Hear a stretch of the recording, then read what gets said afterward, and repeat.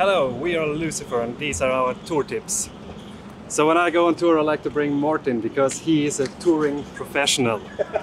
He knows everything about touring, he brings everything. There is no need for anyone else if you have Martin in the van. I'd recommend to bring your own stage towel because often that's not provided or they are filthy, so you don't want to put them in your face. Tour towels and vitamins. I actually that's what I learned from Ann Wilson and Hart. You have a sink and you take some soap and then you know, after the show you wash and rinse it and hang it up to dry and then you have a fresh towel every night. I'm gonna stay on the clothing topic here. I've done a few tours and people tend to stink. So what you do after a show, you rinse your stage clothes. They're wet anyways. And yeah, exactly. So it won't take longer for them to dry. And it also helps keep kind of a sane band because it gets to you.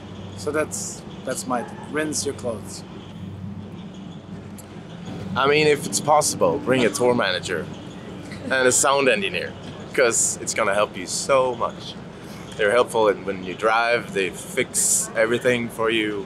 They're like the parents' tour, pretty much.